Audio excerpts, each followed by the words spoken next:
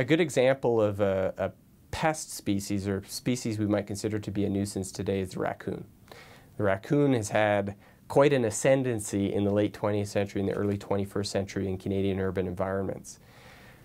But the raccoon's history is very interesting. In a place like Toronto or in Vancouver or Winnipeg or Montreal, raccoons were indigenous species in wilderness environments. And in fact, they were somewhat coveted species for hunting. So hunters would hunt raccoons. Their furs could be sold and used to manufacture fur products that were quite fashionable. So Eaton's, for example, sold raccoon coats, raccoon fur coats, which could you even imagine today, a raccoon fur coat? So they were both a wilderness animal and a recreational animal, and they were a commercial product. Over the course of the 20th century, the raccoon population declines in Canadian cities. In part because of habitat change. As the footprint of urban environments grew, it ate up those wilderness environments that raccoons could live in. So where once there had been a time in the 1910s where workers might go on a weekend to shoot raccoons out on the peri-urban environment in places that we now call the suburbs, by the mid-20th century, this is not practical anymore. The populations have collapsed. They're no longer within accessible distances. But by the end of the 19th century, the population rebounds because the composition of human garbage changes.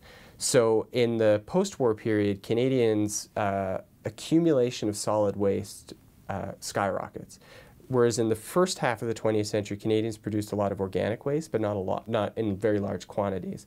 The introduction of synthetic wastes, new packaging, and higher quantities of food waste created new ecological conditions that were highly conducive to a rebound of opportunist species like raccoons.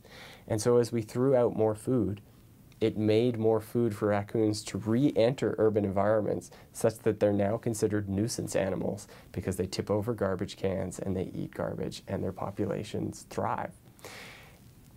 Somewhere along the line, and perhaps because they feed on our garbage, they no longer became desirable recreational animals to hunt.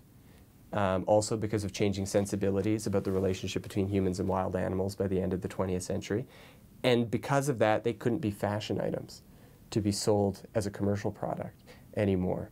And so when you look at the longer term of the raccoon's life history in Canada, there's a tragedy of the loss of its natural habitat, a rejuvenative story about the return of the raccoon, but a collapse of its status in terms of its relationship to people as it goes from being a wild animal to a nuisance.